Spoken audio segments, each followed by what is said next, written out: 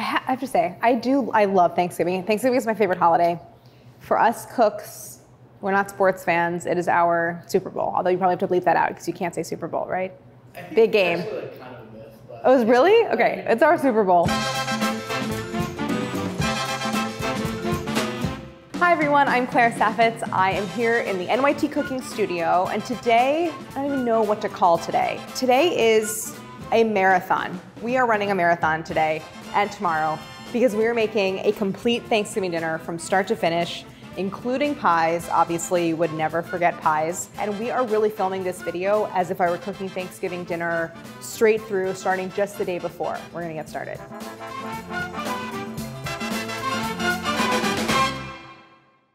Last year, I had been traveling. It was just my parents and my husband and I did no prep. We didn't start cooking until like noon. We cooked the most delicious Thanksgiving dinner, and my mom and I ate in our pajamas. I've never enjoyed a Thanksgiving dinner more. And to me, one thing I've learned in life is that the more effort I put into things beyond a certain point, like the less I enjoy it. I really went with the greatest hits, and I went with the things on the plate that I want to eat together. Obviously turkey, I'm not negotiating on the turkey. You have to have cranberry. To me, you have to have mashed potatoes, and I'm not gonna do like another kind of potato because I don't think that's necessary. I have to have gravy. I want a green vegetable, but I want it to be cooked. In my family, we always make a New York Times recipe from probably 20 years ago that is a glazed shallot. It gets eaten first. It's so delicious. Then for dessert, I am sticking with the classic pie categories. So we're gonna have a version of pecan pie, but it's more like a tart, a pretty classic pumpkin pie, but I have one really fun and delicious sort of addition to it, which is a toasted pumpkin seed topping. And then lastly, a caramel apple pie. Let's get the pie dough ingredients out first. I'm gonna put that together.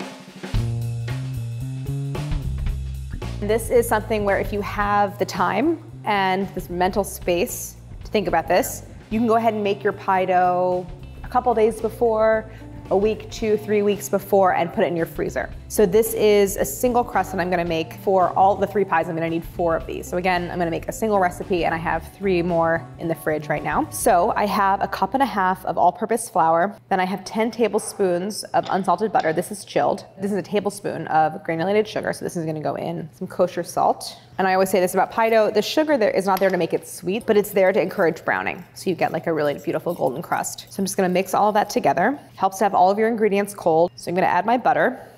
I also have some prepared ice water right here. And I'm basically going to toss all the butter pieces. You see it's been cubed into like 1/2-inch pieces so that each piece is coated in flour. And then working quickly, smash the cubes of butter with my fingers to kind of flatten them and break them up into smaller pieces. And this does not have to be precise at all. I'm just trying to break up the butter a little bit. If you feel like the mixture is getting warm, I would stick the entire bowl in the freezer at that point. But if you're starting with chilled butter, you should be fine. Now I'm gonna add my ice water. I have a little extra ice water here in case I need to add more. Then I'm gonna take my fork and just really quickly stir this around to incorporate that water. I'm using a fork because if you're gonna stick your hands in there, they're gonna first touch the water and then touch the flour, and then your hands are covered in this kind of like paste. I'm actually gonna assemble the rest of the dough on my work surface. One of the many advantages of doing it this way is that my hands are no longer really gonna work the mixture. This is a bowl scraper. You could also use a bench scraper. And as I work, I'm gonna kind of continue to push it back into a central pile. And what this step is doing is it is further breaking down the butter. It is breaking the butter into pieces of different sizes. You get a mix of tender and flaky in your pie crust when you have some really small bits of butter and some that are left a little bit larger. The third thing that this is doing is it is distributing all of that moisture really evenly. Pie dough that's not evenly hydrated, you get some spots that are kind of wet and sticky, and you get some spots that crack because they're too dry. So this is gonna make sure that that moisture is really thoroughly distributed. One of the great things about this method is that it really prevents overworking. When you overwork pie dough, it could just get a little bit tough. So it's just a super gentle mixing method, but it's also really thorough. So this looks good to me. I have some really small pieces of butter, that equals tenderness, and I have some larger pieces of butter, which equals flakiness. So now I'm going to bring this together and just kind of pat it into a rough square. And I'm kind of compacting it a little bit because I want it to hold together.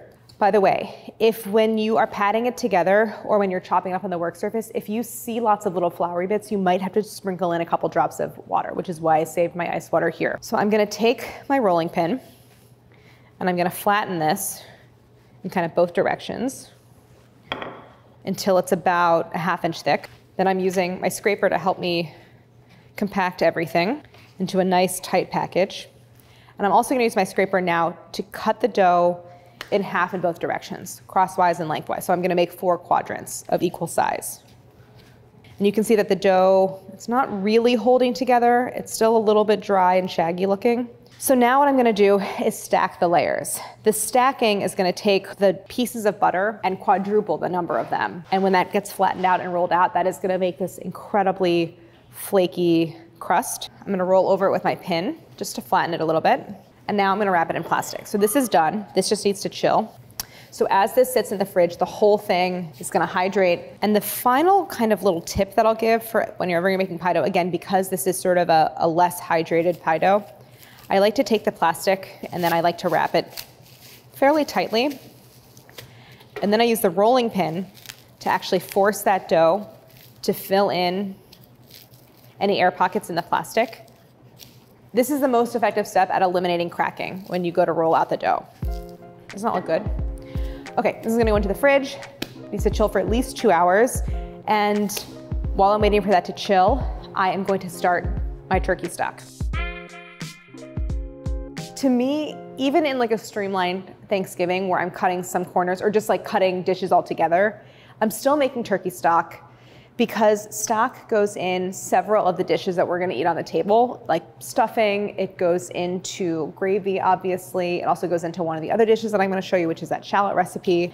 I have a couple pounds of chicken wings. You can use chicken or turkey wings, but I also have my whole turkey, which is still thawing out. Almost all turkeys I've ever seen come with this little like thermometer doodad.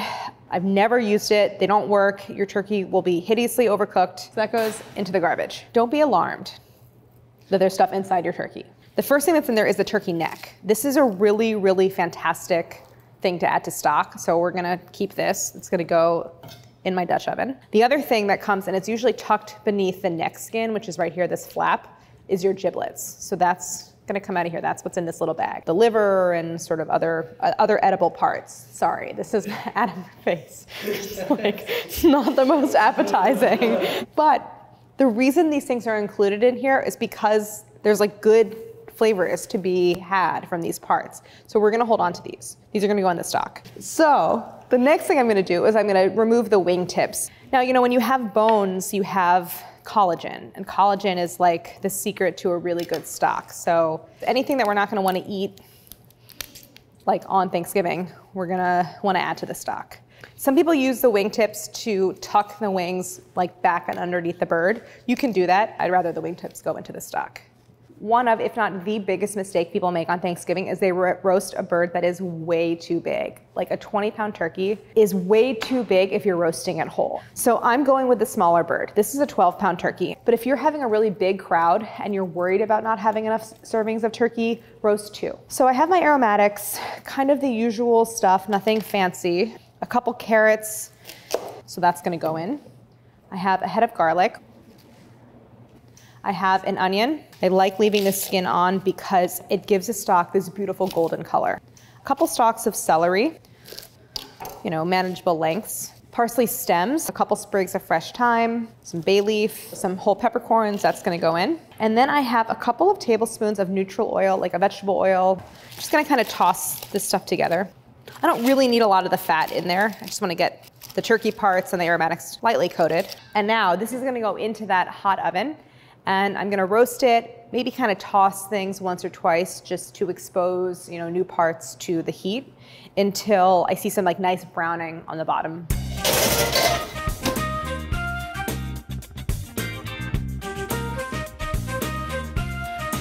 I have Pink Lady apples here.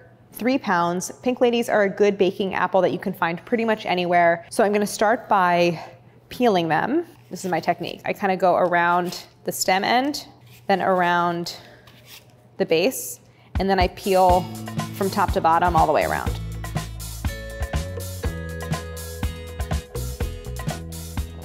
So now I'm gonna cut my apples into 1/2-inch wedges. I like to pre-cook it to kind of reduce the juices, and also because apples can be really firm and they don't always cook through. I like a soft, tender apple in my apple pie.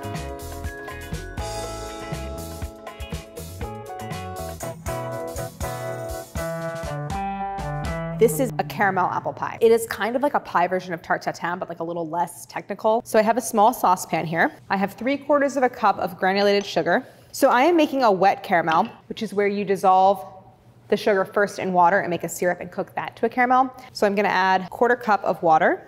I have a heat-proof spatula here. And I'm gonna stir this really gently. I don't wanna stir it vigorously because I basically don't wanna get undissolved sugar crystals like stuck around the sides of the pot. As it comes to a boil, the sugar will dissolve and I'll get this kind of clear syrup. And it's at that point that you want to stop stirring. But while it's coming up to a boil, you can go ahead and stir. So I have my apples ready to go. I have my butter here. I have my salt here. And that's because when you're cooking caramel, like once your heat is on and you've started, there's really no good pausing point. So you don't want to like walk away and have to go like chop up some butter. And I'm starting to get a little bit of bubbling around the sides. So I'm kind of just at that point where I'm going to stop stirring. And now I'm gonna kind of switch modes where instead of stirring, I'm just gonna swirl the pot, and swirling is a way of kind of equalizing that temperature all the way around so you don't get any hot spots. And as it's cooking, I'm gonna take my pastry brush and that little bit of water, and I'm just gonna brush down the sides, and that is gonna dissolve any sugar crystals that are stuck on there and have not dissolved yet. What happens is those little undissolved crystals can set off a chain reaction and the whole thing can crystallize. Cooking caramel is kind of like browning butter. It's one of those processes where nothing happens until something happens. And so it's gonna kind of boil at this stage, this syrup stage, for a while. All that water is evaporating, and it's only after the water evaporates that that sugar is gonna begin to cook and reach that caramel stage. So in the beginning, the bubbles look like boiling water bubbles, because that's what it is. But as that water kind of disappears, the bubbles will start to get bigger and they'll start to move a little bit slower. And that's how you know you're at that stage where the water's gone and you're just cooking the sugar and you're about to get to that caramel stage. It's actually kind of boring to cook caramel. People think it's like a little scary, but like I think what people respond to is that you're just kind of sitting there for a little while waiting for it to happen. And that can be a little bit anxiety inducing, but it will caramelize, I promise. So once you're at that nice, deep, dark amber color, I am going to add my butter. And those cold pieces of butter are going to stop the cooking of the caramel. So be a little bit careful here because it's gonna sputter. There's water in that butter that's now evaporating. But this is gonna drop the temperature of the caramel so it's not gonna cook any further and burn, which we don't want. Then I'm gonna add my salt. Not enough to make it salty, but enough to really kind of enhance the flavor of the caramel. Then you wanna stir until that butter is emulsified into the mixture, meaning it has like blended with the caramel. So this is looking really, really good. It's super smooth, the butter has incorporated, and now I'm gonna drizzle this over my apples. The caramel, which in this stage will harden, as it roasts, it's gonna mingle with the juices from the apples and dissolve again. You can see why I don't really care too much if the apples turn brown. The whole filling is brown. The timing is working out well because these are ready to go in and I think my aromatics are ready to come out. So I'm totally fine with this oven losing heat when I open it because I want that temperature to drop. This already smells so good. I'm gonna bring this over here. Basically what I want to happen is the apples are going to release their juices, they're gonna soften, and they're gonna kind of mingle with that caramel, so you have this like liquid caramel sauce around them. Back to the stock, which we're gonna get bubbling away on the stovetop, and at that point, super hands off. It's just gonna go for a couple hours while you do your other prep. So I have my other stock ingredients here. I'm gonna add my white wine. I don't even have this over the heat because this is really, really hot still from the oven. I like adding wine to stock because it adds a little bit of acidity. Also some kind of nice complexity in with that. And I'm just gonna kind of stir it around with my tongs because I wanna dissolve anything that's stuck on the bottom of the pot. Then I'm gonna add my chicken wings. Again, you can do this with turkey wings. So I'm gonna add 3 quarts of water. And this is just 1 quart, so I'll refill a couple times. And I'm gonna get the heat under it. Now, depending on the size of your Dutch oven, you might not be able to fit all of that 3rd quart, which is fine. Just keep the remainder of it next to the stovetop and you'll top it off. Some people don't salt their stock at all. I like to salt it a little bit because when I'm tasting it as it's cooking, if I don't have any salt in there, it's really hard for me to kind of gauge how much flavor is really in this stock that I'm making. One thing I like to have when I'm cooking stock is like a little bowl of water next to me and a ladle. So this is my setup, and this is what I'm gonna use to skim. The more thoroughly you skim any foam and fat that rises to the surface, the clearer your stock is gonna be. And so I'm gonna bring this up to a boil, but immediately drop the heat to maintain a really gentle simmer. You can see how there's some foam beginning to collect on the surface. So when you're skimming, you only really want to take what's on the surface. So you kind of really have to hold your hand steady, and you're just kind of dipping the ladle in there at enough of an angle to get just the very top layer off, and then rinsing it off in the bowl. So that's all kind of staying there. I promise that after this step, it's pretty hands-off. You can just come back every 15 minutes or so and skim it. I love making stock. I love the smell of it. It's an amazing thing you can make with basically like kitchen scraps.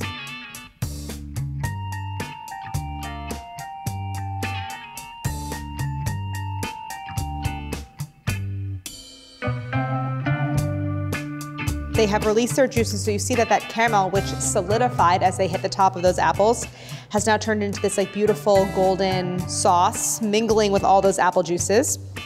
So when I grab a paring knife, they yield, they're soft. There's like still even just a little bit of resistance. I don't want them to be so soft that they're then gonna basically like break down into applesauce in the pie. So these can just kind of cool off, and then I'm actually just gonna stick them in the fridge and they can be uncovered. With my oven now on 350, I'm gonna toast my pecans and I'm gonna toast my pumpkin seeds, which go on top of my pumpkin pie. Just gonna throw them in together in a 350 oven. This is definitely something you could do a couple days before if you wanted to. These are gonna toast until they're like golden brown, nutty smelling. These are gonna toast until they're golden brown and have like puffed up. 5 to 7 minutes, 8 to 10 minutes, somewhere around there at 350. While my nuts are toasting, I'm gonna turn to my turkey. So I have my turkey, it's been really thoroughly patted dry, so it's thawed, there's no like ice anywhere in the cavity. I'm just using salt and pepper for seasoning it. This version with just salt and pepper is still the best turkey I've ever made. I'm gonna make 2 little slits in the skin that's connecting the thigh to the breast. And that's just actually to expose a little bit of the thigh meat on the inside so that the salt can get in there. Basically, I'm going to give a generous coating of salt across every single surface of the turkey. I like to kind of hold my hand a little bit above where I'm seasoning so that the salt crystals spread out. Try not to use table salt because the whole thing will be really, really salty. So where I made that incision, I have some of that thigh meat exposed. I'm gonna try to really concentrate on that area on both sides. I'm seasoning with one hand. Whenever you season, you want that hand to be dry so that the salt isn't sticking to your fingers. So with the other hand, I'm gonna kind of move around the bird. Make sure you get the wings. Now I'm gonna turn it over and do the back. These are where the oysters are, in that little area. By the way, your turkey's gonna come with this kind of flap of like neck skin. I leave that on, I don't trim that in any way. There's nothing wrong with a little extra skin right there. Okay, so I'm gonna lift up that flap and get some salt down. Where I'm hitting the bird with the salt is kind of like the top of the breasts. And now I'm gonna go inside the cavity. I just wanna kind of hit every single surface inside and out. And now, same thing, but with pepper. This bird is now seasoned. This is ready to go. If you have any pooling juices, you can go ahead and dry them off. This is gonna sit uncovered in your fridge. The skin is really gonna dry out, which is what you want. That's how you're gonna get like a nice sort of crispy skin. All that salt is gonna kind of penetrate into the meat, season it really, really well. And then what's great about it is tomorrow, you're gonna take this out, let it come to room temperature, and just stick the whole thing in the oven. No aromatics, no stock on the bottom. Your turkey prep is done.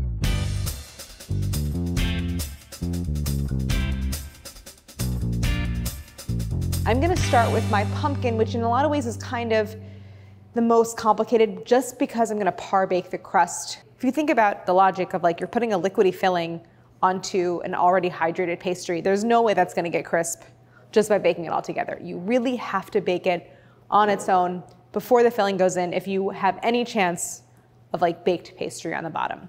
I did increase my oven temp to 425 because that is what this pie is gonna go into initially to start that par baking process. I don't know if you can hear, but the pumpkin seeds are popping a little bit. It's like a little snap, crackle, and pop of the pumpkin seeds. So before I even get to my filling, I actually want to just get my pie into the oven to start par baking. So I'm going to grab one of my crusts from the fridge, a rolling pin, a little bench flour, and I'm going to walk you through what I think is the most seamless and effective way to par bake a pie crust for any kind of custard filling. I'm going to give my bench equals work surface, a little bit of flour, give it a little flour on top. And whenever I'm rolling out almost any kind of pastry, I like to take my rolling pin and beat the dough with a little bit of force, not so much to crack it, but enough to really kind of start to flatten it and work it into a larger surface area. I find that this step helps to soften the butter pieces enough that you can roll it out, but it doesn't allow it to warm up. This step also allows you to kind of change the orientation. If it was a square, you're trying to work it into a round, you can start to do that at this stage. So once you work it until it's about a ½ inch thick, that's when you can kind of switch to just rolling it out. If you start to roll it out and it cracks, continue beating it, or just maybe let it temper on your work surface for like a minute. So I'm gonna start to roll this out into a round. And I wanna get it until it's about 1/8 of an inch thick, which will get me to about a 13-inch diameter. You can see that it's not cracking at all. It's rolling out really, really evenly. And as I roll out, you can see that there are these sort of streaks of butter running across the surface, and that's what you wanna see. That's gonna become that really flaky texture. I'm also frequently turning the dough. I think if you roll it only on one side, you kind of don't know what's happening like on, underneath. So it's better to kind of keep it moving. Okay, so this is looking good. When I touch it, the dough still feels cold. That's really important. If it's getting really sticky and it's not feeling cold to the touch, it's too warm. So you want to put it on a sheet tray and just pop it back in the fridge. I'm going to transfer it to my pie plate. I'm using a 9-inch pie plate. So one thing you can do to transfer it is roll the dough onto your rolling pin, then unroll it onto your pie plate, like so. So whenever you're fitting dough into a pie plate, you want to let it naturally fall into the plate and kind of pull itself down. You don't want to like stretch the dough. So I don't want to like anchor it here and stretch the dough into the side. I want to let it kind of droop down into that space. So once you have it in there, I'm going to really, really firmly press it down all around. It's that contact between the dough and the pie plate that is going to encourage it to brown. If you have air in there, air is just not a great conductor of heat, and so it's just not going to take on as much color. Now I'm going to trim around the edge. I'm going to show you how to crimp a crust. So because this has a really wide lip, I don't have a ton of overhang, so I'm just going to trim around the pie plate, leaving about a ½ inch overhang. And I want to make sure it's even. I like to use scissors for this. I think it's definitely the best tool for the job. Now what you're going to do is you're going to take that overhang of dough and you are going to flip it underneath itself to make a kind of like little raised edge all the way around. So see that kind of tucking motion I did with that edge here? It's just going to tuck underneath itself like that, all the way around. Sometimes you'll see bakers flip it the other way. I like it this way because it kind of hides that seam. And now what I'm going to do is I'm going to go back and kind of press that lip outward, making sure it's kind of firmly up against the pie plate all the way around. Now I'm going to show you a crimp. I'm going to take my thumb on one hand and my thumb and forefinger on the other. And I'm going to put one thumb in and then push outward with my other 2 fingers, going around. So I push in from the outside with my thumb and then outward with my other 2 fingers, and it's gonna make this kind of wavy edge. These 2 fingers, which are pushing outward, these are really important because pressing down a little bit as well as out is gonna help to anchor that crust to the pie plate. And that's really important when you're par baking the crust because it's gonna help to prevent shrinking. So you can see that I'm flouring my hands because sometimes you get a little bit of sticking, and rotating the pie plate as you go. What I'm also doing is increasing the surface area of that crust because I have a single thickness everywhere except for the top where it's a double thickness, and I want to create more surface area so that the crust cooks evenly and I don't get any like undercooked pastry along the edge. So now I have my crimp. It looks really pretty. I want to pop this into the freezer actually. I want to get this really, really cold so that when it goes into the oven, I'm gonna get nice definition along the crimp, and it's just gonna produce a better textured crust. It doesn't need very long, maybe like 5-10 minutes in the freezer until it's really, really solid. So the idea behind par baking is that we want to set the crust and have it be most, if not even all the way cooked before the filling goes in. So we need to basically come up with a technique to encourage the crust to hold its shape. Because if I were just to put the crust into the oven without anything in it, the whole thing will kind of slump down. So I have 2 pieces of foil here. I have pie weights, which are an actual thing, like little weighted ceramic pieces. But here I'm just using dried beans. You can use dried rice. Obviously this is a more economical route. And I like to use a lot of them to really fill up the whole plate. So here's my crust. It looks so pretty. It's like super firm. So I'm gonna take my fork and just prick the bottom in a couple places. This is to help steam escape, because steam that's trapped under the crust, it can create this kind of puffing effect.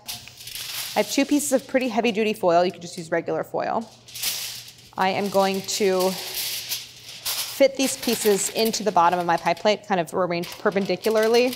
Another reason why you want the pie crust to be cold is because when you put this foil in, you don't want to, like, if the edge is kind of soft, you don't want to disturb the crimp on your pie crust. So I filled it all the way.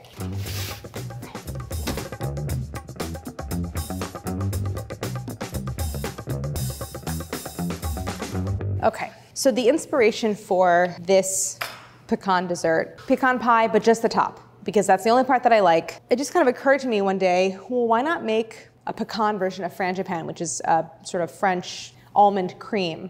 It's ground almonds and eggs and sugar mixed all together, and it's so delicious. So why not do a pecan version? The first thing I'm gonna do is brown my butter. The brown butter adds so much flavor to the filling.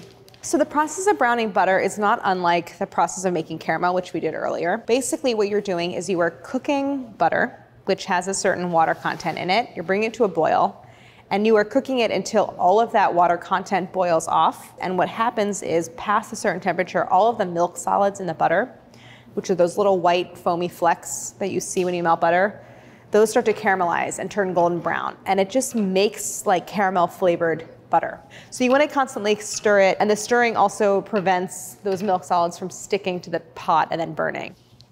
The higher quality butter you use, the better flavor you'll get, and the higher the content of milk solids. So you'll get more of those little caramelly flecks that I'll show you. I want to get this into a bowl because it's really, really hot, and so I don't want to add it to my filling quite so hot. So you can see all those golden brown specks in the bottom of the saucepan. Make sure all of that gets scraped out. So to cool down my brown butter quickly, I'm gonna add an ice cube. And you might think, like, aren't you watering it down? But all I'm really doing is adding back the water that I just cooked out of it. So this is just a good way to cool everything down quickly. And then while that's cooling down, I'm gonna go ahead and start to assemble my filling. So of my 1 pound of pecans, I'm gonna add 1.5 cups, or about 5 ounces to my filling. So just kind of measuring from here. And now to this, I'm gonna add some demerara sugar. I really love baking with demerara sugar because it just has a little bit more character than granulated sugar. Then some salt. So I'm gonna pulse this. This is gonna be loud. There we go, I had to hit power. Okay, so my nuts are finely ground. To this, I'm going to add 2 eggs. Now these eggs are cold, straight from the fridge, and that's because they're gonna help to cool everything down before I add the brown butter, which is warm. So I want this mixture to be on the colder side if I can. God, these are really like membrane-y eggs. Okay, 2 teaspoons of vanilla.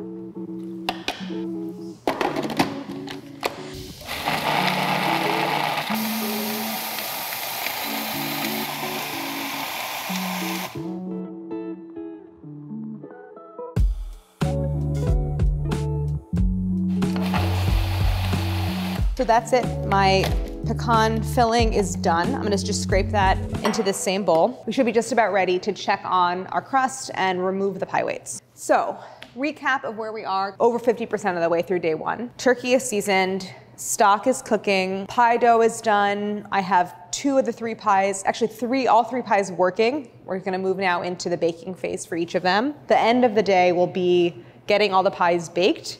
In between waiting on each pie, I'm gonna do cranberry, which is a really fun, like kind of my favorite recipe of the whole batch. Once that's done, I can do a little prep for tomorrow, like prep my Brussels sprouts, maybe do a little stuffing prep, see what we have time for.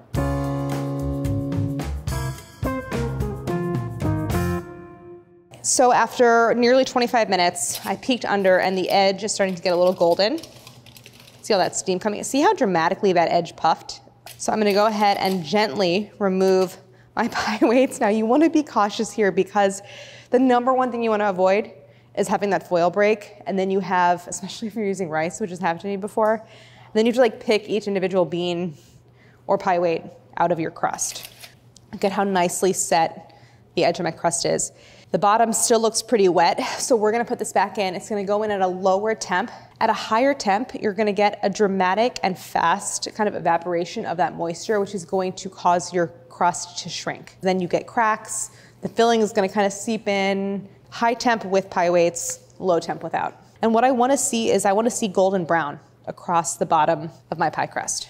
Importantly, I waited until this stage of par baking to start my filling because it's very important that I think whenever you're making a custard pie that you actually put a warm filling into a hot crust. It's gonna bake a lot faster. Your filling just has like less of a temperature jump that it has to make inside the oven. The hot crust is important too because if your crust is right out of the oven and you pour your filling into it, any filling that comes in contact with the crust is going to set and it like plugs itself of any leaks. I keep referring to this pie as a custard pie. It's pumpkin, but it's also dairy and eggs. I like a pie with a lot of eggs in it because it gives you that more wobbly texture rather than the texture of just like sweetened puree. So I'm gonna combine my butter, some heavy cream again for that custardy texture plus flavor, and 1/3 cup of maple syrup. And I'm gonna bring this to a boil.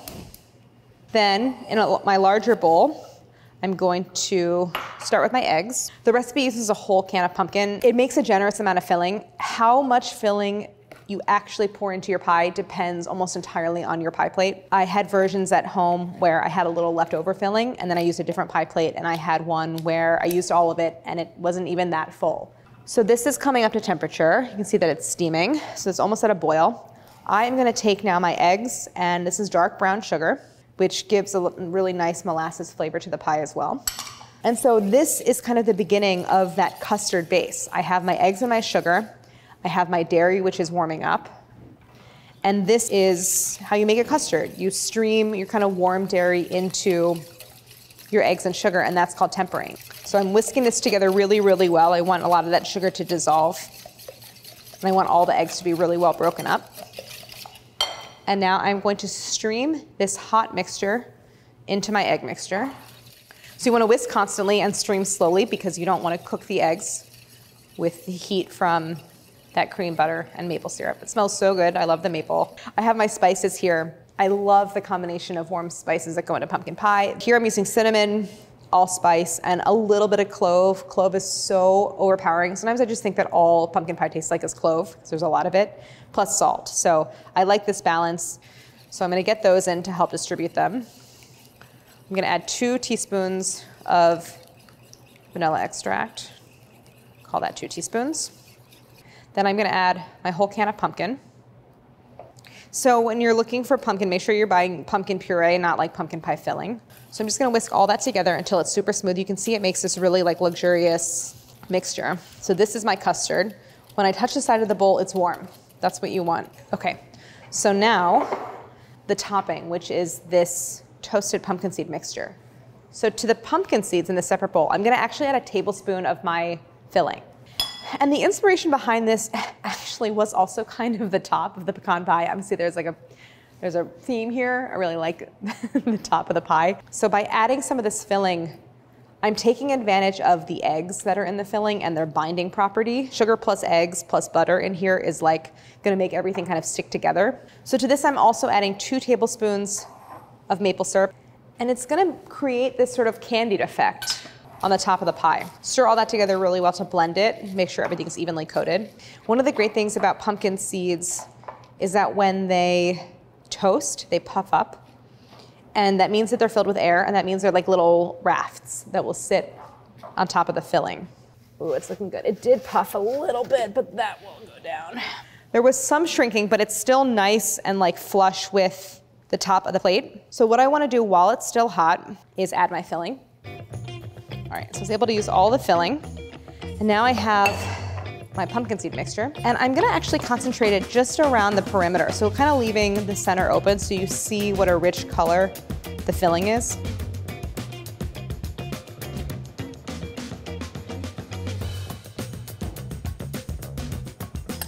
Okay, so now I have all of those pumpkin seeds on the surface, and then I just take the back of the spoon and like, not really pressing the seeds into the filling, but just kind of smoothing them out so that they are settled onto the surface. So now back into the oven, 325.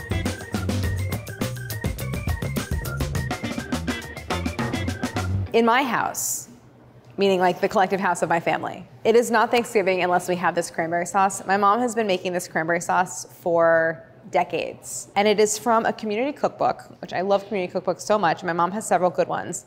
It is called Jambalaya, and it's like the Junior League of New Orleans cookbook.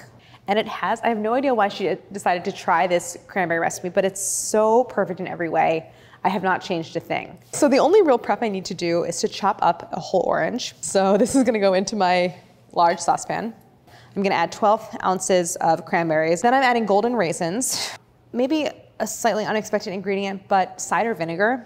It has a lot of sugar. So if you're gonna make this, please, please do not change the amount of sugar. You will just be making something inferior, frankly. Now this recipe has cinnamon and a little bit of clove, a pinch of salt, and then some grated lemon rind. Medium-low heat, and you can kind of give it like a little bit of a stir toward the beginning to help to dissolve the sugar. You know, all the juices are gonna kind of come out of the cranberries and the orange until it comes up to a vigorous simmer, and all the cranberries are gonna kind of pop and lose some of their shape. These were frozen cranberries. Frozen is fine, but just go ahead and thaw them ahead of time. If they release any juice, which they usually don't, but you can add that juice in, don't discard that. I'm just gonna let this hang out, slowly come up to a simmer. It's pretty hands-off at this point. And I'm gonna do a quick cleanup, and then immediately I'm gonna roll into assembling my pecan pie. I basically want that to be ready to go into the oven as soon as my pumpkin comes out. I just wanna have everything ready to go so I can like not have any idle oven time.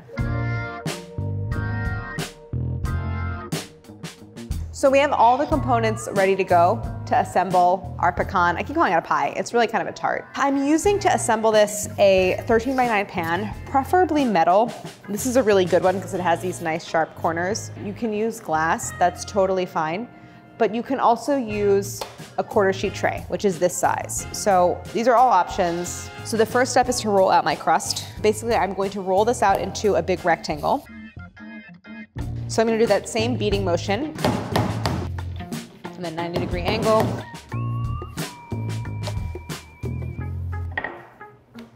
So I wanna roll this out until I have about 14 inches in length and 10 inches in width.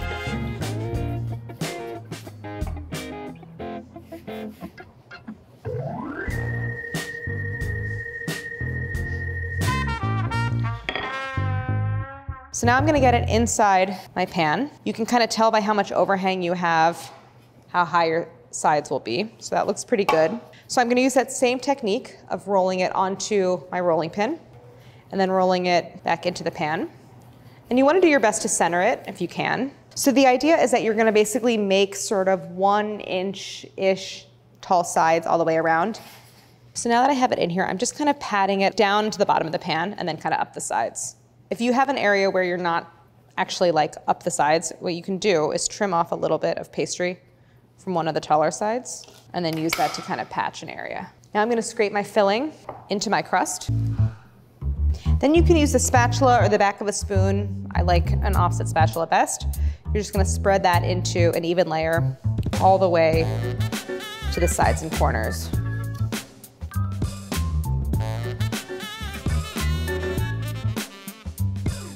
Okay, so once you have that worked in there, I'm going to make my pecan topping. I have 1 large egg white in this bowl that's room temp. Add to that some demerara sugar, so the same sugar that was in the filling. I'm gonna whisk all of this together really, really well. And I'm gonna whisk it until a lot of the sugar has dissolved because the egg white is mostly water. And I have like a super foamy, kind of opaque white mixture with no liquid egg white remaining. So once you get to this kind of foamy stage, I'm gonna add my toasted pecans. So this is very much like the process when you're making like a little candied nut mix with this egg white and sugar. Then you want to stir all of that together and kind of fold until the nuts are completely coated.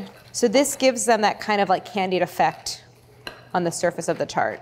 So now I have this mixture, and you just want to sort of scatter the pecans across the entire surface. If you were like really going for like a Martha Stewart magazine cover look, you could arrange these like in rows, but I'm just gonna kind of scatter them. And then once they're scattered, I am gonna just arrange them just to get them into a single even layer, okay? The last step is just to sprinkle a little extra demerara sugar across the surface. I just love that it makes it shiny and gives it like a little sparkle. I would say that's maybe about a tablespoon, and then a little bit of salt. So this is gonna go in the fridge and just hang out until we're ready to bake it. It's actually good for it to chill a little bit, let that pastry get really cold, and then we'll get that in the oven as soon as the pumpkin comes out. The cranberries, just to point out, have collapsed. So they've all burst, they've kind of lost some of their volume, and now it's more of a homogeneous mixture. The whole thing came up to a nice, vigorous simmer. It looks so good, it smells incredible. So this is done. I can kind of set that off to the side. So what I want to actually do is add a little bit of ice. One thing to be mindful of when you're making stock is that food safety is an issue, because stock is a really kind of fertile breeding ground for bacteria. So it just means that you don't want it to sit at room temperature for very long. And then that's going to help me to be able to strain it pretty quickly and get it into containers and then into the fridge. So I've mostly just tried to strain the liquid through, but I'm gonna go ahead and kind of get the solids draining as well, because it's like we spend a lot of time really extracting all these flavors and all the collagen and everything from the wings and the aromatics, and I just don't want to waste any of it. I am basically going to get everything that I've strained into quart containers. Save your deli quarts is the point of this. And I think it's time to pull the pumpkin pie. So you can see it's puffed very beautifully. There's just the teeny tiniest bit of wobble in the center, but that's gonna set really nicely as it cools. So here's my pecan. This is gonna go straight in. I turned the oven up to 375. One thing you wanna pay attention to is that because I have that sugar coating the pecans, they can start to get a little bit dark. So it's a good idea to check it at around the 30-minute mark. And if it looks like the surface is getting a little bit too dark, we can tint it with foil. And now here's the cranberry sauce, which is still pretty hot, so it's rather liquid. But when this cools, all that pectin is gonna really like set everything. Oh God. How should I do this? No pores come out. Oh God. Vaughn, make sure you're getting all the spills. Yeah. I'm happy with the stock yield. I'm probably right at 7 cups, if not a little bit more. So all this is gonna go into the fridge. And then the next thing I really wanna turn to is assembling the apple pie. So here are my apples.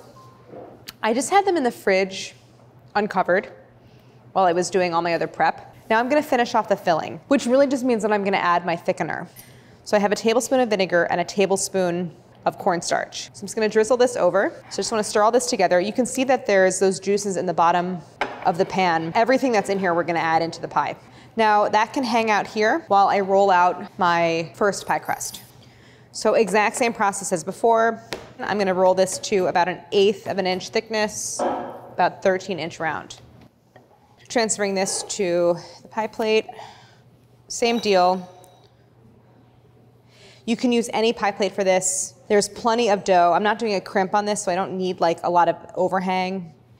So you could use a 10-inch pie plate if that's all you have. You could use a standard 9-inch, you could use a deep dish, it's really up to you. And now I'm actually going to add my filling. And I'm gonna start by transferring the apples. They are soft, but they are still like remarkably intact. Like they're not falling apart at all, but they're soft enough that I can really kind of compact them and press them into the pie plate. Again, which is gonna really go a long way to minimizing airspace between the top crust and the filling. Then of course you want all of these juices in there. These are gonna concentrate and thicken. Plus it has all of that caramel flavor in there. I'm gonna put this back in the fridge while I roll out the second crust, just because I don't want this to warm up too much while I'm waiting on that second piece of dough. So now I have this rolled out. This is my top crust. So to assemble, the first thing I wanna do is dip my brush in a little bit of beaten egg and brush it just around the perimeter of the pie plate. just an even layer. This is like glue. This is going to help the pastry adhere to the bottom layer. And then just drape the top crust over. Again, you don't want to really stretch it. Let it kind of slump gently over the apples. And I want to press really, really firmly all the way around. Actually, I have quite a bit of excess. So I'm going to cut around the pie plate. And the knife, my paring knife, is just flush with the lip of the pie plate. And now I'm going to use my fork. And even though I'm not making a crimp, I still want to thin out this layer of dough because it's actually two thicknesses, the top and the bottom, all the way around the edge. So I have a little bit of bench flour to prevent sticking. And I'm just going to press it into the pie dough all the way around. So this is accomplishing the same thing as that crimp that I showed you for the pumpkin pie, which is increasing surface area, making it a little bit thinner so that it bakes at the same rate as everything else. The egg is going to give the surface of the pastry just a beautiful shine. It's going to also encourage browning, so it's going to bake to this like really gorgeous, warm, golden brown. So the last thing before baking is to cut slits, but before I do that, I'm gonna pop the whole thing into the freezer because we've had it out, we've been working with it for a little bit. I want the pastry to get really cold, and I'm gonna wait until it's cold to cut the slits because I'll get nice sharp cuts. Pecan is ready to come out of the oven. I just checked it, it smells so good. Oven temperature goes up to get it ready for apple pie. Now that that pastry is nice and cold, I'm gonna get like beautiful, clean cuts. And how you wanna cut the slits is up to you. I like to cut pretty long marks because I want that opportunity for evaporation. Amazing. I kind of feel like anything else I get done today is gravy. No pun intended, actually. Truly no pun intended. This stuffing that I'm gonna show you is a really kind of no frills Thanksgiving stuffing. It's the perfect example of that thing I was talking about at the beginning, which is like the more you kind of do to it, the more ingredients you add. I don't think it really gets better. I have here 1 loaf of white Pullman bread. So the first thing I'm gonna do is cut off the crusts. And to do that, I'm just gonna kind of work in like stacks. Crusts off because I kind of like making my own crust with the stuffing. Like I want my own browning on the bottom and sides and top. So I just like starting with a kind of uniformly textured bread. So this I would save. You can let it just kind of dry out. You could stick it in the freezer, but this is good like breadcrumb fodder. So I've done stuffing in the past where like I've used the fancy loaf of sourdough and I've torn the bread slices and I left them out overnight. Kind of another thing where I'm like, was that worth it? I don't know. Just get your bread, the day before, because you're not getting it on Thanksgiving, and let it sit out and kind of stale on its own. And then you're just gonna toast the bread slices. So I'm doing this the day before because I have the time, but you could just do this day of. This I'm gonna set aside, but basically in a few minutes when I turn down the oven temperature for the apple pie to 350, I'm gonna also put this in the oven. The bread is gonna dry out. It's gonna kind of turn into like light croutons. It's gonna get a little bit of color on it. I'm definitely gonna give it a toss halfway through because the less moisture that's in the bread going into the stuffing, the more I can replace with stock and eggs and aromatics. Another big, I think, time suck when it comes to like prep is chopping all of your veg for stuffing. So I'm gonna prep my veg. I wanna start by rinsing my leeks, which can be really, really dirty. Usually you have dirt trapped in leeks where like the leafy dark green part meets the kind of light green stalk. So I'm gonna trim off the root ends and then split them lengthwise to wash out some of that dirt. So make sure you separate the leaves. Okay, and then an onion, of course, very important in stuffing. Uniformity of the chop is not important, like it's all gonna get cooked down, it really doesn't matter. Therefore, this is a great job to delegate to anyone who is willing and has the time. Other things to delegate on Thanksgiving. Appetizer. Tell someone to bring some cheese and crackers, or the aforementioned crudité, which I think is a great idea. Wine or cocktails. Have someone else do that. If you have a dishwasher, make sure it's empty by the time you sit down for dinner. Okay, so I have all of my aromatics chopped. I want to taste my chicken stock. Oh, so good. Okay, my bread has been toasting about 25 minutes. I'm gonna let it go another 5 or so. And now I'm just gonna start cooking and assembling everything. So I have a large skillet. I'm gonna set it over medium-high heat. Let me talk to you about the kind of secret ingredient in this stuffing. I'm adding a 1/2 cup of heavy cream. It might seem a little bit unusual, and it is. It just really gives it a kind of richness in the background that you wouldn't get from butter alone. And it's just like a little something that I think makes it particularly delicious when everything else is kind of straightforward. So I'm gonna start by melting 6 tablespoons of butter. And I'm gonna add my sausage. I have sweet Italian sausage. I have a pound of sweet Italian sausage, obviously out of the casing. So I wanna cook this and get it all nice and broken up. I want it in little bite-sized nuggets. I wanna get a little bit of color on it. Is it me? Every time I'm here, there's some kind of crazy weather event happening. Someone trying to tell us something? I just wanna cook the sausage until it's cooked all the way through. And if you can get color on it while that's happening, then all the better. So I'm gonna pull the bread out, because that's probably done. Which is looking great, by the way. Okay, so this sausage is done. It's cooked through. I'm gonna kill the heat just for a second. I'm going to put my bread into this large bowl. So now I wanna transfer my cooked sausage to my bowl with the bread, but I wanna leave the fat in the skillet. So I'm not just gonna dump the whole thing in. I'm using a slotted spoon.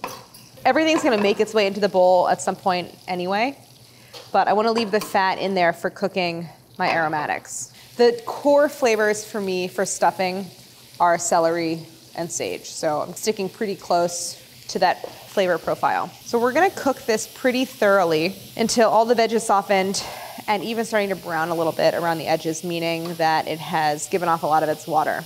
Scrape up some of those brown bits on the bottom of the skillet. So this will take a good 10-15 minutes for all this to cook down. While I'm waiting on that, I can prep my baking dish. I have a 13x9 pan. You can use any shallow 3-quart baking dish. The important thing is just that you have plenty of surface area. So you have something shallow. You want to develop what to me is the most delicious aspect of stuffing, which is the textural contrast. That difference between the crispy bottom and sides and top and that kind of soft custardy center. So that's prepped. I'm gonna season this with a little salt and pepper. Okay, so this is coming along nicely. I can start to mix my eggs and my cream and my stock. So I'm using 2 large eggs for this quantity of stuffing. And I'm gonna whisk this just to break it up. Then I'm gonna add my heavy cream. What it does is it makes the stuffing lean ever so slightly in the direction of like a savory bread pudding.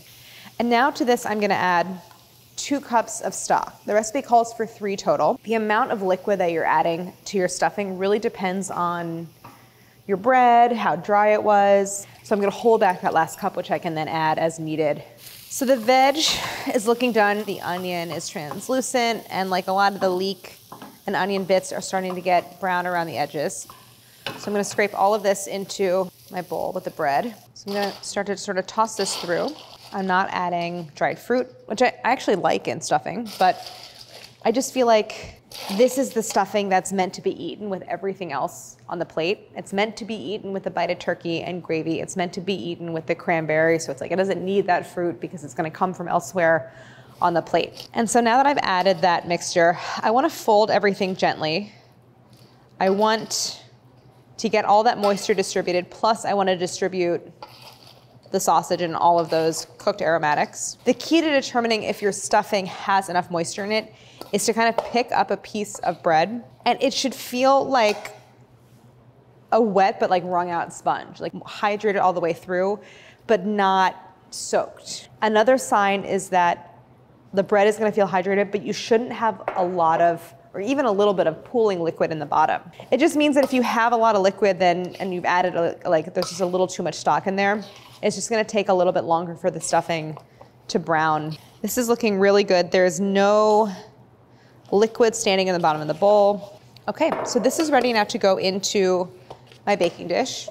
It's a great thing to assemble first thing, because I think that if it gets an opportunity to sit a little bit, just at room temp before baking, it can just kind of, everything can hang out, the flavors can kind of meld, the hydration can even itself out. I have that final tablespoon of butter, and I'm just gonna pinch it off into little pieces and dot them across the surface. So this is also gonna help with the browning of that very top layer. I'm gonna cover this tightly with foil, and the apple pie is done. So I'm gonna pull it out of the oven, and oven is off for the day. We're done. Oh, it's looking so golden brown. So something happened to this pie that I've never seen before, which is that it has like almost risen up and out of the pie plate, which is kind of wild. But It looks great, so flaky. Having made those nice sharp cuts with the paring knife after the pie chilled, you really see the separation of the layers. We're done for today. This is day one. Okay, I got 8 solid hours of sleep last night. I have my coffee. The first thing you want to do on the morning of Thanksgiving, if you're following this strategy, is you want to pull your turkey out of the fridge. That's what I'm going to do. Room temp turkey, I guarantee, is going to be one of the most important steps in getting like a juicy, not dry, overcooked bird. And the oven is preheated, so I'm gonna get started. I think I'm going to do, I don't know, what should I do? Prep some shallots, maybe, I don't know. It's like so early in the morning, I have so much time. It's like, I just feel like I should just take a break already. Even though I have to like make the whole meal, I feel like it's kind of low key because I think the desserts are kind of like the really labor intensive part. Those are all done. I have at least half of the menu already prepped. I think the things that you want to outsource today is like, if you haven't already set the table, have someone do that early in the morning. Have someone be on drink duty, like filling pitchers of water, maybe opening bottles of wine if that's what you're serving. Your focus has to be on the menu. All the other things, try to outsource. To me, Brussels sprouts, they're kind of a favorite vegetable, but they're definitely my preferred green vegetable of choice at Thanksgiving. I think you really want to have a green vegetable. I really want it to be cooked. But to me, it's kind of one of the only seasonal green vegetables that's like around at Thanksgiving time in late November. And I am making an extremely simple roasted Brussels sprout. Kind of stole this from my husband because this is how he cooks them. And then I was like, yeah, that's definitely a good way to do it. So I start by just trimming off just a little bit of that dried core end. And then I'm gonna work over a bowl. And what you wanna do is basically separate those dark outer leaves from the kind of light green core. And that's because those looser outer leaves cook in a different way than the tighter, more dense leaves in the core. And we're all gonna cook them together, but they're just gonna get cooked for different lengths of time at a different temperature. Sometimes you get one that's really big, then you wanna cut the core, the little tight core, in half.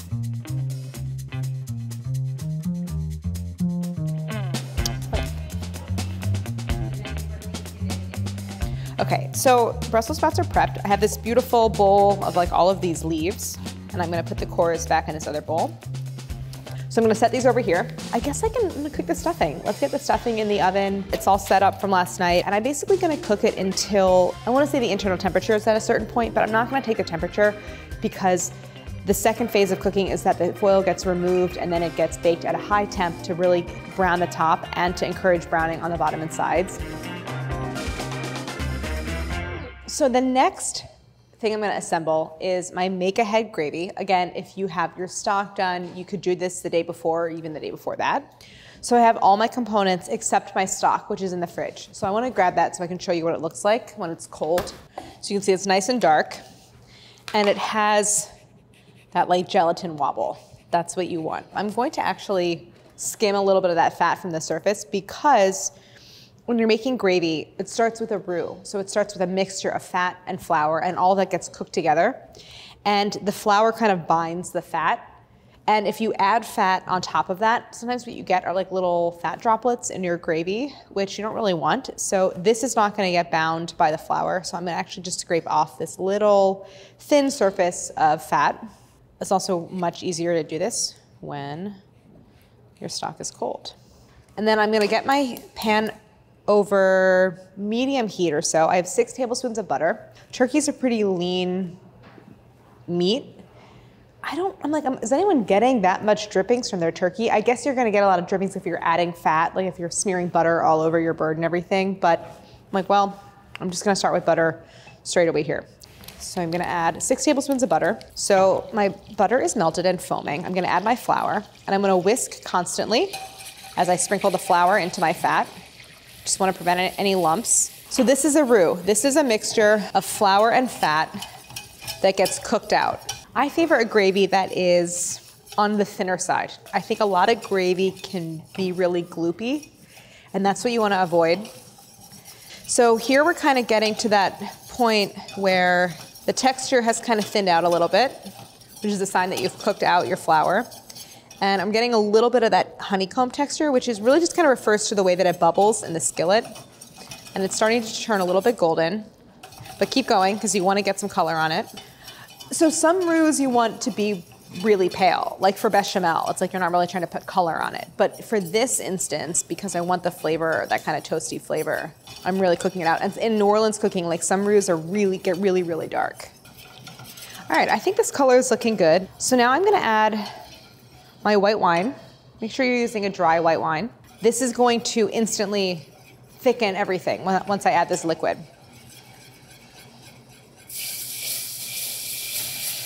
So you want to whisk constantly because you don't want to form any stubborn lumps. And now I'm going to add my stock, which is not really going to pour in. You can definitely warm this up beforehand. You can see that that stock is melting. So you want to whisk this really well to eliminate lumps.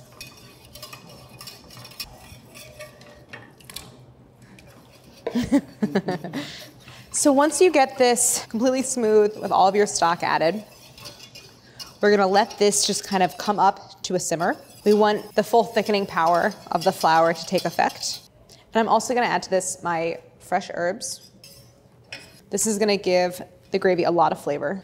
Okay, so I'm gonna add some salt. You don't wanna add too much salt at this phase because it's gonna reduce a little bit. And you can always season it more. So what I wanna do is bring this to a simmer and then I'm gonna turn down the heat quite a bit. And this is gonna cook away until it's slightly reduced, it's nice and thick.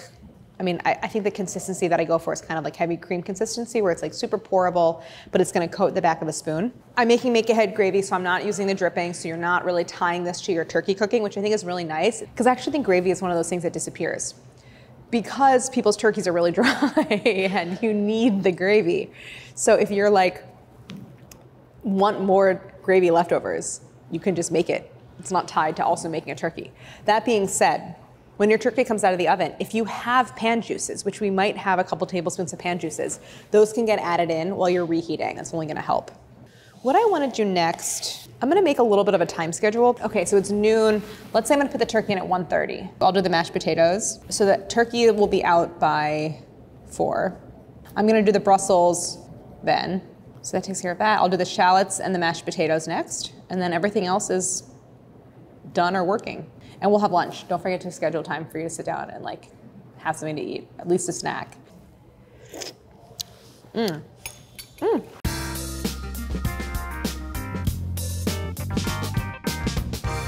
So my dad is the one who makes this. It's like his dish. And I'll have to ask what made him want to try it. This dish I'm about to make is a true Saffitz family favorite. So this is a recipe by Molly O'Neill that was in the New York Times print, like food section, probably 20, 25 years ago.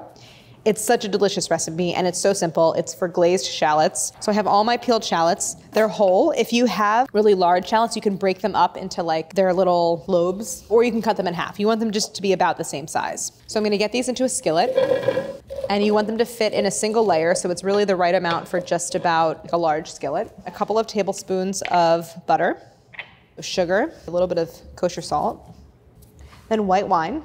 Now I have a cup of chicken stock. So I didn't account for this when I was making the stock because the most important places where you want the homemade stock are the gravy and the stuffing. So this is where you could use store-bought. I'm gonna bring it to a boil over high. And you can see that the shallots are probably about 50% submerged. So this is now at a boil. The butter is melted. I'm gonna turn it down to a simmer. And this cooks uncovered. It's just a really easy dish. So let's take a look at the stuffing. Oh my gosh, it looks so good. It's getting really nice and crispy all around the edges. I think it probably in another minute or so I'll pull it out. So this is kind of getting to that syrupy stage. So now I'm gonna increase that heat, and they're just about glazed, but I'm actually going to get a little bit of color. This is what the recipe tells you to do, is you're gonna get a little bit of browning. Because there's sugar in that glaze mixture, it'll start to caramelize the shallot, so you get such delicious flavor. So now I'm actually gonna turn off the heat, and I'm gonna add that final tablespoon of butter. I'm gonna season it with some black pepper.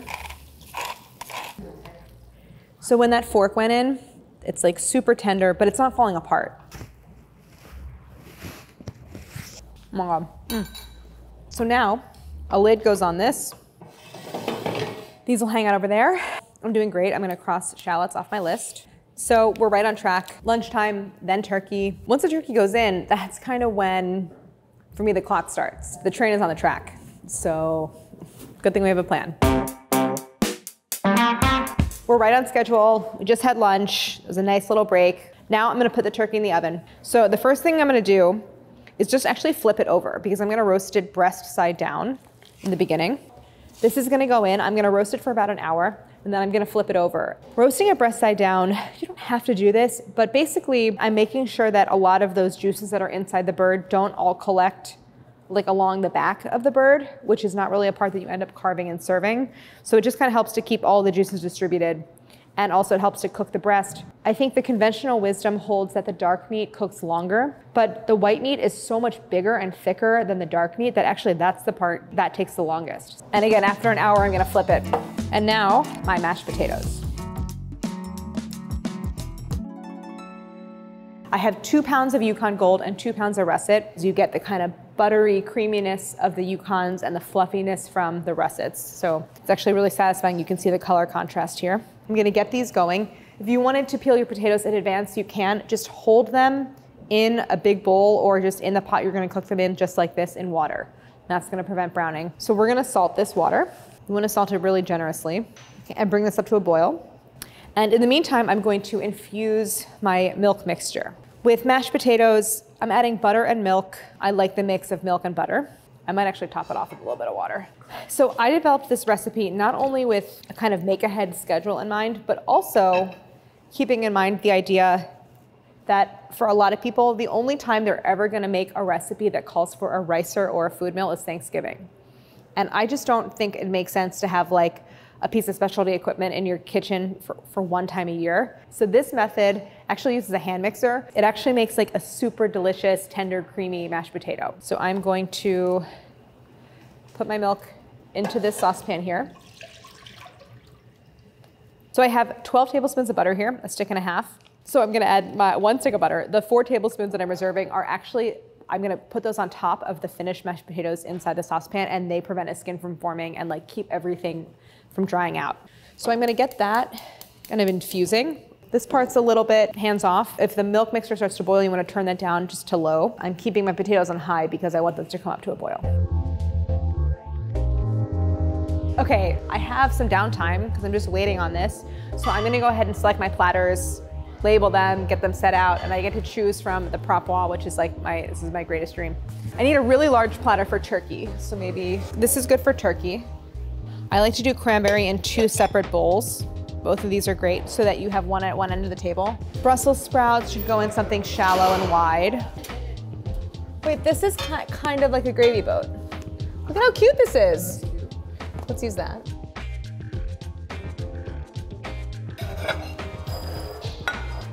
All right, I'm crossing cranberry off the list of my Thanksgiving checklist because those are now on the table. All right, so I just turned the potatoes off, they're done. When I put a fork into a piece, it totally, oop, there you go. It slides right in with no resistance and the pieces kind of break apart. That's how you know they're done. Go ahead and drain them really, really well. And then I'm gonna come and add them back to this pot. See all that steam coming off the potatoes inside the pot?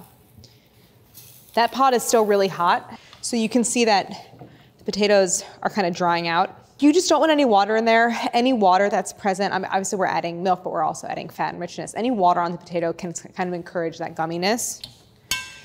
I kind of pre-mash them before I go in with the mixer because you do need to break up those big pieces.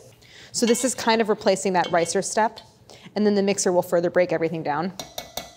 Now I'm going to add my infused milk mixture. I'm just gonna pluck out the thyme sprigs, but leave the garlic in there. So this whole mixture is gonna go in, and I'm gonna scrape any little bits from around the sides. In goes the garlic, and that also kind of mashes up. I seasoned the water for the potatoes, but I haven't really seasoned anything else in the mixture. So I'm gonna add some salt and some pepper. And now I'm gonna go in with my hand mixer. So I'm gonna start on low speed just to incorporate everything.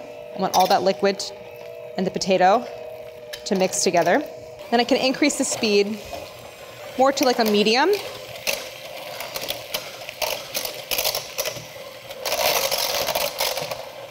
And that's it. That's really all the mixing that this needs. So the key to just not getting a gummy mixture is just not to mix beyond that kind of like everything's incorporated and looking really nice and fluffy. So I'm going to actually just like smooth the surface of the mashed potatoes, work everything into an even layer all the way around the sides. And then what you're gonna do is you're gonna add that reserved 1/4 cup of milk poured over the surface and my 4 tablespoons of butter. That's going to prevent a skin from forming on the top of the potatoes. It's gonna prevent them from drying out. This can now go to the back burner. Mashed potatoes are done. Now that I'm feeling really good about like each individual dish and the assembly, I should go into a reheat schedule. So we're gonna have a 5 p.m. sit down. So at 4 p.m., that's when things get serious. That's like game face time. What needs reheating?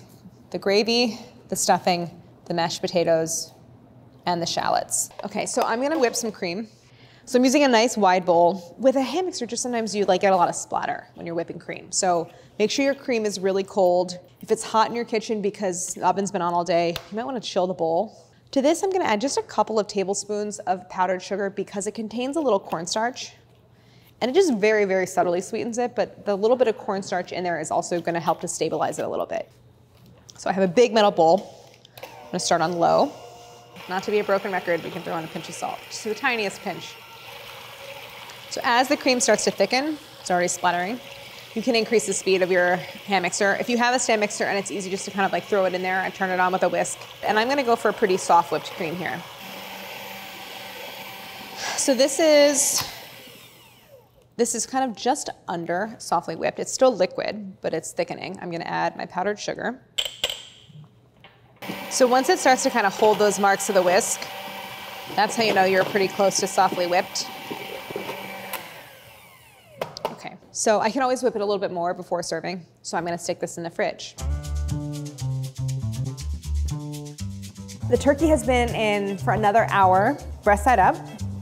So as everyone who's walked over to this area of the kitchen has remarked, it smells so turkey-y, like an intense turkey flavor. Clear juices, so I'm feeling like it's probably close to done. This area of the breast, this is where it's gonna be the thickest part. So I go in at a couple different angles and take the temp. Wow, this cooked a lot faster than I thought it would. We're already at 160 there. We're done. I'm gonna pull it. I'm gonna get this resting over here. So now we're gonna move on to getting our Brussels sprouts into the oven. I'm gonna toss them with 2 tablespoons of olive oil. And now I just toss all these until they're coated.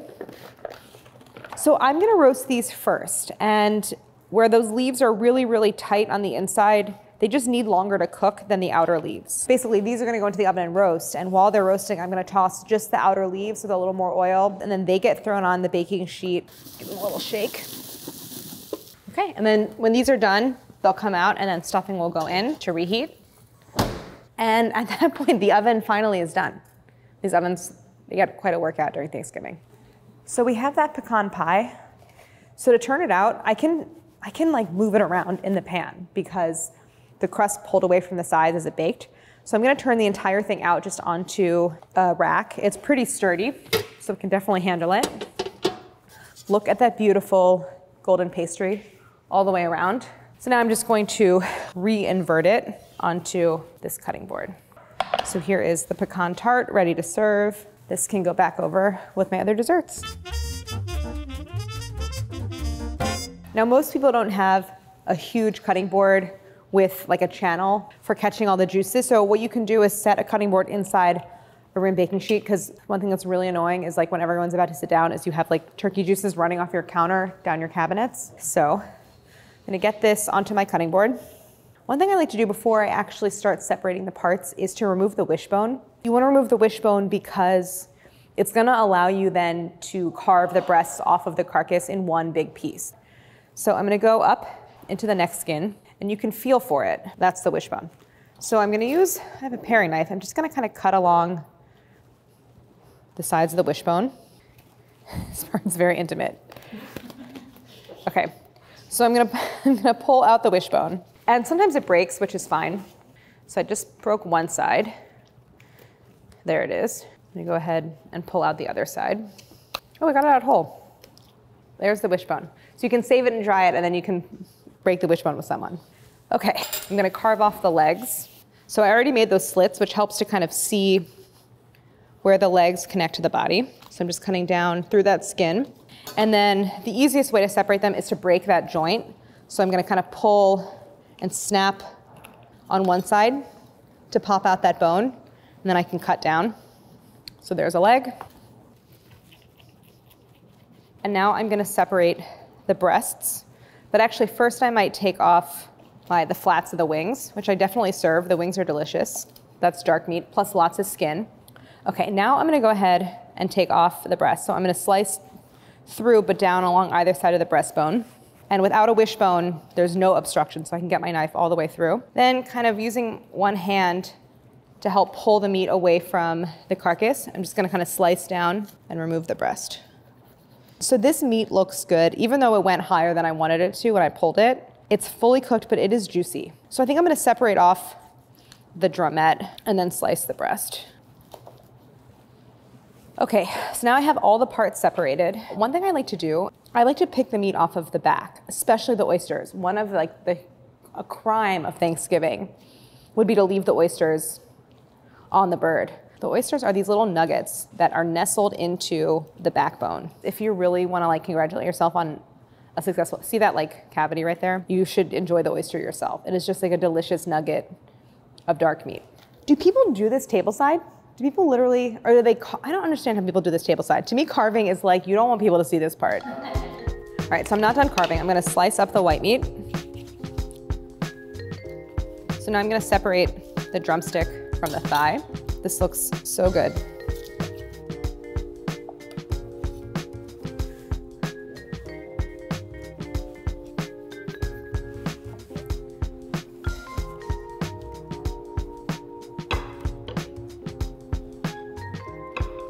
If you wanted to, you could top this with some chopped chives or something.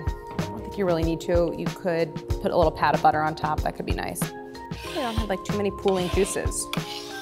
The gravy's looking really good.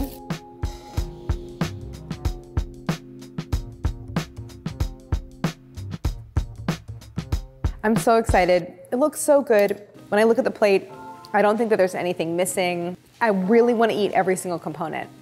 I'm gonna have a little bit of this dark meat, which looks so good. Absolutely delicious. Really well seasoned, juicy, tender, and now a piece of white meat. Delicious. So I'm gonna make my favorite bite of Thanksgiving. A little bit of turkey, a little bit of shallot. I like to scoop my fork through the mashed potatoes, and a little cranberry. My #1 favorite Thanksgiving bite. That nails it. It's so good. I went first on the stuffing, and so I took the corner piece, one of the corner pieces, which is obviously the prime piece because you get bits of stuffing like this, which is crispy and caramelized all the way around. What I said before about how there's not a lot of acid on the plate in Thanksgiving, there's also not a lot of crunch on the plate. So for that textural contrast, it's really important that you have those crispy bits of stuffing. Brussels sprouts, so good. Again, you get a little crispy texture, little hint of brightness from the lemon. This is not a throwaway side at all. This really brings me back to Thanksgiving last year where we ate in our pajamas. It was so chill, wasn't freaking out about timing or anything, and it was the best plate of Thanksgiving food I've ever had. And this, I think, is even a little bit better. I'm so excited to cut the pies.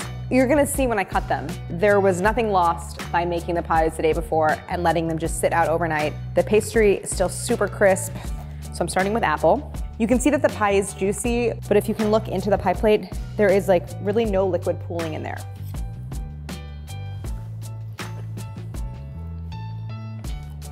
That caramel is not so much adding sweetness, it's adding just all that great kind of toasty caramel flavor. The apples really maintained their shape. Okay, now I'm gonna try pumpkin.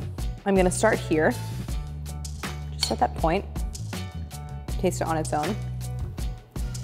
You get some of that maple flavor, which I think blends really well with the warm spice. And now for pecan, which I kind of saved for last because I kind of think it's my favorite. What I love about this is you could just pick it up and eat it. As we saw before, beautiful caramelized bottom. You get so much flavor from the toasted pecans inside the filling. You have the kind of caramelly depth from the brown butter and the demerara sugar. This makes me not even like remember what pecan pie tastes like. This is the only version of pecan pie that I kind of want to eat going forward. It's delicious. So good.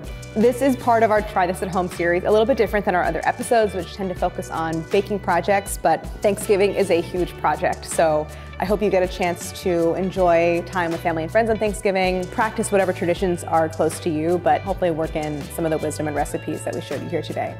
So thank you so much for watching, and happy Thanksgiving.